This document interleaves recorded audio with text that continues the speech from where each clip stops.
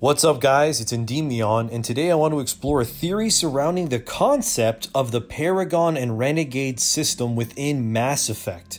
This video might be a bit weird, but this is me we're talking about, so this is nothing new, let's be real. Obviously spoilers for the Mass Effect universe, and if you love Mass Effect, consider liking and subscribing, sharing, all that social media garbage. I hate asking people to do this stuff, it's awkward for me, but this is YouTube. Anyway, now that that's out of the way, let's begin. The theory today stems from the in-game systems of Paragon and Renegade. As we all know, the dialogue system within Mass Effect allows players to choose choices that influence the game's narrative and world. I mean, this is a staple of a BioWare game, of course. And choosing a Paragon action will lead to more diplomatic and sincere outcomes, whereas Renegade is the badass choices where things usually blow up, people die, and Shepard gets to be a ruthless executioner. Strangely enough, your access to the actual Paragon and Renegade talents in Mass Effect 1, however, don't actually become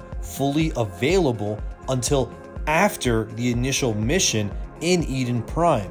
Why is that? I actually replayed the beginning of the game again just to make sure I wasn't crazy, and here's a screenshot of my Shepard in the beginning, and yeah, no Paragon or Renegade talents are available until after Eden Prime. I mean, Charm and Intimidate are there, yes, but the actual more powerful versions that become Paragon and Renegade aren't. So what's the theory, I hear you asking? Well, there's a popular theory amongst fans, mostly on Reddit, that Shepard's ability to truly influence the people they meet might be a side effect of the Prothean beacon Shepard comes into contact with on Eden Prime. This rabbit hole is going to be a little deep, but just sit tight and let me explain. So we know that the Prothean beacon was created by, well, the Protheans, and the Protheans were the most technologically advanced galactic empire the Milky Way has ever known in terms of scope besides the Leviathans made. Of course, there could have been stronger empires millennia ago, but we just simply don't know that. The Prothean beacon rewrites Shepard's brain in a sense and implants the infamous scene of guts and robotics and the prophetic vision of the Reaper's imminent return. But once Shepard is imprinted, their powers of Charm and Intimidate suddenly become Paragon and Renegade. And this is where the theory gets interesting. What if the ability to influence people within the game of Mass Effect was because the Prothean beacon, in a sense, gave Commander Shepard their own form of quantum communication, a sort of organic indoctrination of others. Stay with me on this one, trust me. Another big interesting thing is that one of the powers within Mass Effect 3 is a skill called Dominate. It's basically AI hacking, but instead of being able to affect synthetics, it's for organic enemies instead. And Shepard obtains the use of Dominate after directly discovering and having their mind be controlled by the very things that inadvertently created the Reapers in the first place, the Leviathans. And this power of Dominate is quite literally a power that allows Shepard to indoctrinate and control the minds of other organic beings, like how a Leviathan would their thralls. And we know that the Leviathans are able to indoctrinate and control the minds of other organics via their artifacts, which are so advanced they could be seen almost as magic to the races of the Milky Way, because there's something no organic really has the ability or technical know-how of how it works really. So taking the information of Shepard being able to use Dominate once they meet the Leviathans, which allows them to indoctrinate others in combat, and looking at how Shepard gains the advanced abilities within the Paragon and Renegade trees once they interface with the Prothean beacon, it finally leads me to the core and reveal of the theory. What if Commander Shepard had the power of indoctrination the entire time, and because of the beacon and the Leviathans, Shepard was, in a sense, able to influence and indoctrinate the various other characters in the trilogy, because Shepard was quite literally, through gameplay, indoctrinating the other characters. It's a sort of meta way of explaining why Shepard is able to overcome such possible situations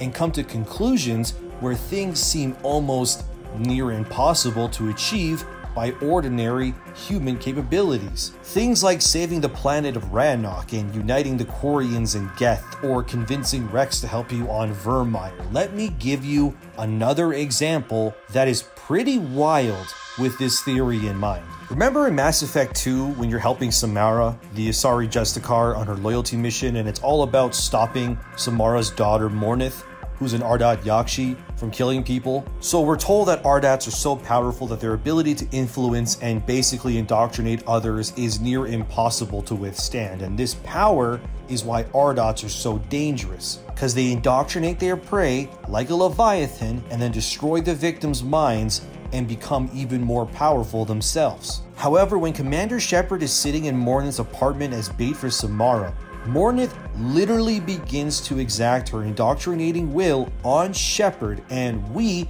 as Shepard, are able to break her hold on us and push her power back, breaking the connection. And we need to remember that Mornith was one of the most powerful Ardats of her time, having done this whole murderous rampage shtick for over 100 years at least, so her will and power would be insanely strong at this point. But Shepard just severs the connection. There's only two reasons why this would be possible for Shepard to do.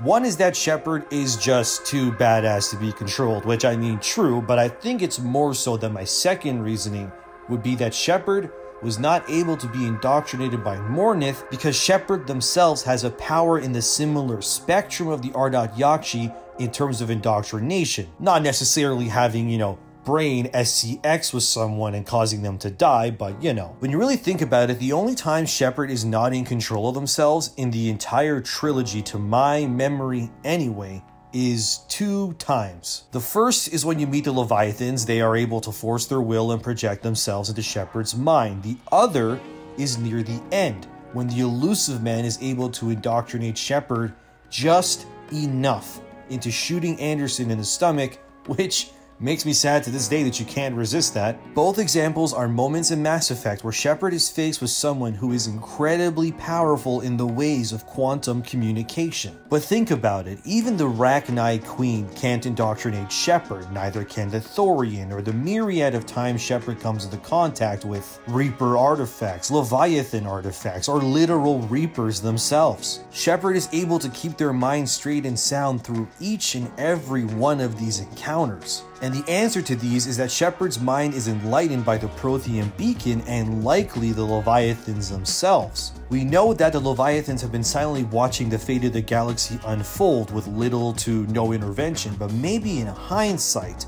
the Leviathans have been helping Shepard all along. Of course, this would make some people believe that Shepard's victories were not on their own accord, but I disagree with this. Shepard's victories over the Elusive Man, Kylang, the Reapers, Cerberus, and so on were achieved by Shepard and their crew. It was the combined efforts of individuals like Garrus, Liara, Tali, and Rex, to name just a few, that helped Shepard save the galaxy in the end. Mass Effect was never about the achievements of a single individual, but the cooperation of billions of individuals fighting for a common goal in the form of the Reapers. And maybe the Leviathans helped Shepard without them even knowing, because when Shepard comes into contact with Sovereign, they are able to keep a clear mind.